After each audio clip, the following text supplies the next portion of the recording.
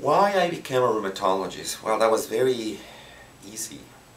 In fact, I wasn't actually planning to become a rheumatologist. I wanted to be a surgeon.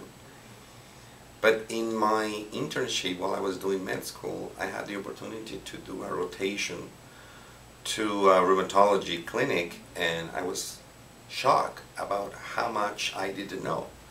And my first exposure was a patient with lupus in a hospital, and I was shocked to see how dramatic the disease impacted the life of that woman. It was a young woman who was bleeding from the lungs, and nobody knew what the patient had until the rheumatology team came in, and the treatment came on board, and the woman survived, and she became pretty much from close to death to alive and almost normal. So I saw the impact of knowing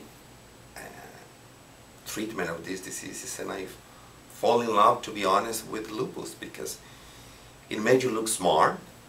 You know what most physicians do not know, and that's how I became a rheumatologist.